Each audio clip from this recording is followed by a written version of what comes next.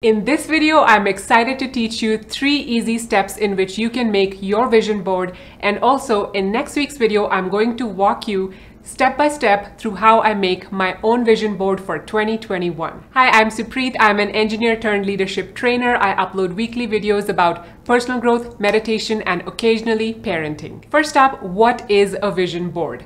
A vision board, also known as a dream board, is a collage of pictures and words that represent your dreams and goals. The next question is, why should you bother making a vision board? A vision board is a very powerful visualization tool that can help you manifest your dreams.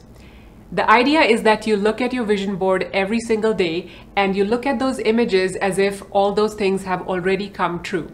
By doing that, you're sending messages to your subconscious mind, and affirmations do the same thing, but as we know, a picture is worth 1,000 words. Hence, we're using pictures instead of words on a vision board. According to author and success coach Jack Canfield, your mind responds strongly to visual stimulation.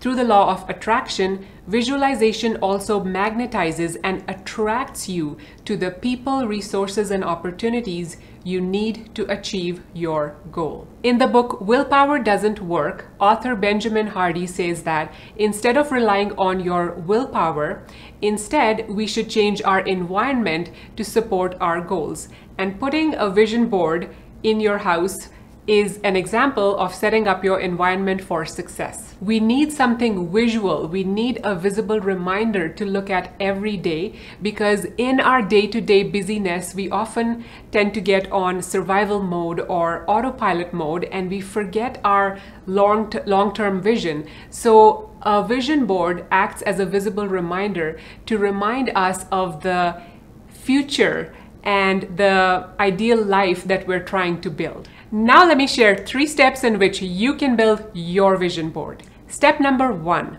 spend some time to get crystal clear on exactly what it is that you want your ideal life to look like and what you need to accomplish in the next 12 months to launch you closer to your goals. Step number 2, find pictures that represent or symbolize the experiences, feelings, and possessions that you want to attract into your life. Have fun with the process. You can use pictures from magazines, or you can find them on the internet. You can even include a happy picture of yourself on your vision board. Whatever you put on your vision board, it should make you feel good.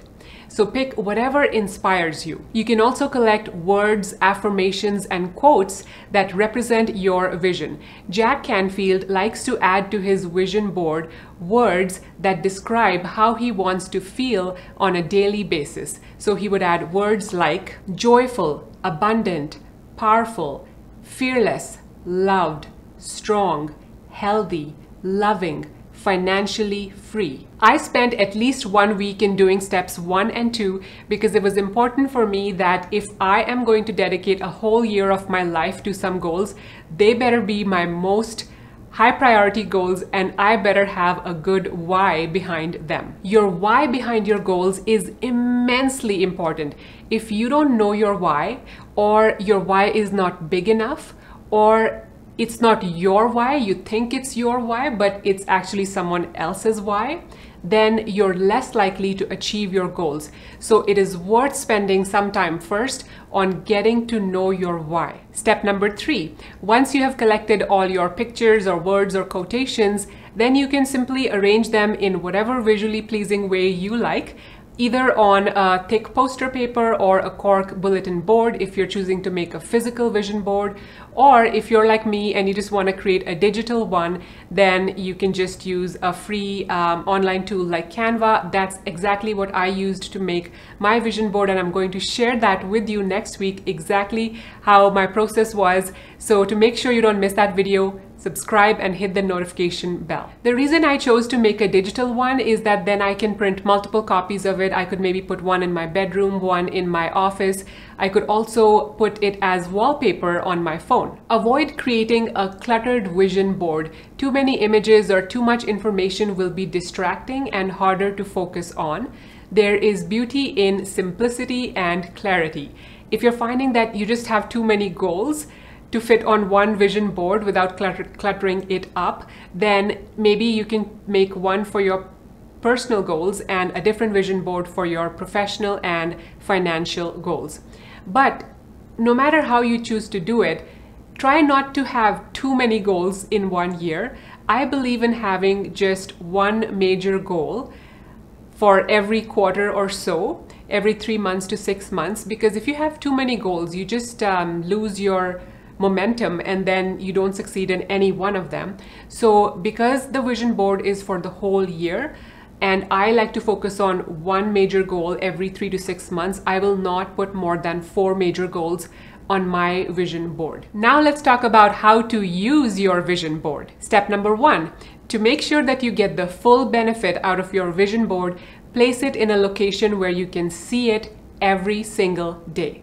Step number 2, take a few minutes every day to look at your vision board and to contemplate on it. My recommendation will be to look at it every night before you fall asleep and every morning soon after you wake up. The reason for that is that according to Jack Canfield, the thoughts and images that are present in your mind during the last 45 minutes before going to sleep are the ones that will replay themselves repeatedly in your subconscious mind throughout the night, and the thoughts and images that you begin each day with will help you create a vibrational match for the future you desire. And step number 3 is that you make a new vision board for every year. And you don't have to make this in January or December.